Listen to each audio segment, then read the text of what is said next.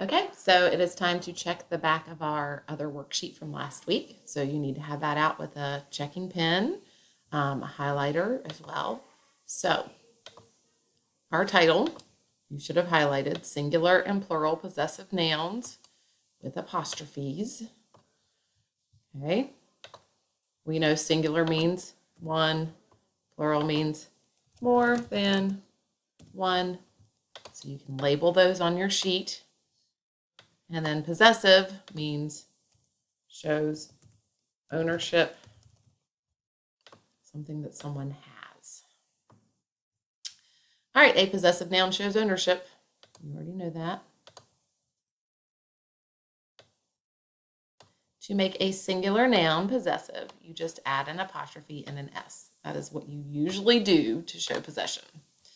The book of the teacher becomes the teacher's book. It is one teacher, and if you use your finger to cover it up from the apostrophe on, you still have one teacher, one teacher's book. To make a regular plural noun possessive, just add an apostrophe. Because it's plural, it already has the S on the end. So therefore, you just put the apostrophe after the S, and that way you can tell that they're talking about more than one teacher. Because if you cover it up from the apostrophe on, you still have teachers. To make an irregular plural possessive, you just add apostrophe S. You don't need to put the S on the end because it's already, we know children is plural. We know it's more than one child. So you can just add apostrophe S. Cover it up. And it is still children. It's still plural.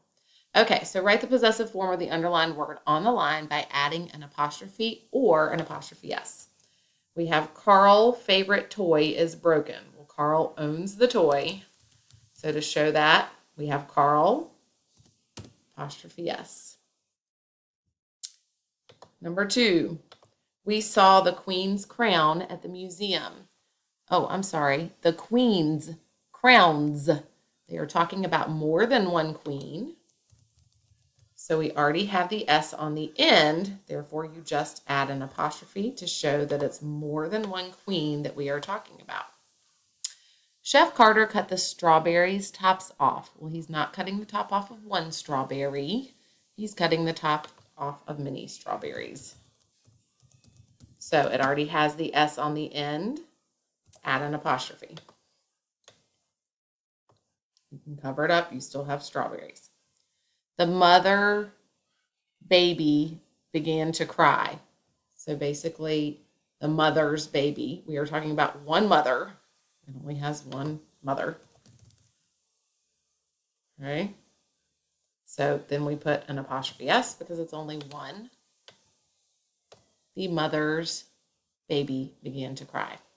My neighbor newspaper is soaking wet. Well, we're only talking about one neighbor. So you put neighbor, apostrophe S. If you were talking about more than one neighbor, then it would go after the S. 5 zebra stripes. It's more than one zebra. So the S goes with the base word. Add the apostrophe afterwards. 5 zebras. Place Carla Easter egg on the table. Well, it's only one Carla, so put Carla, apostrophe S. Still just one Carla. The clown's noses were red. It's more than one clown, so we have the S already on the word. Add the apostrophe afterwards.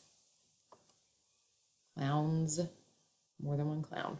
All of the women voices were heard. Well, women is an irregular plural because it's already plural, so we just put women, apostrophe S. There it is, still women. Today is my parents' wedding anniversary. It's more than one parent that we are talking about, so we put the S on the end. It's parents, apostrophe. Still more than one parent. I found the policeman whistle. They're talking about one policeman. Put policeman, apostrophe S. That's it.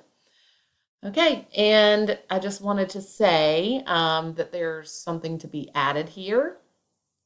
to something that we started last week. If you don't know what I'm talking about, then you weren't really watching your videos last week. So I would like for you to get out your piece of paper and add the words over and over again. That's it for checking your worksheet. You do need to go to the side table and get your next worksheet to complete front and back. If you don't finish it in class, just finish it for homework and keep it in your folder.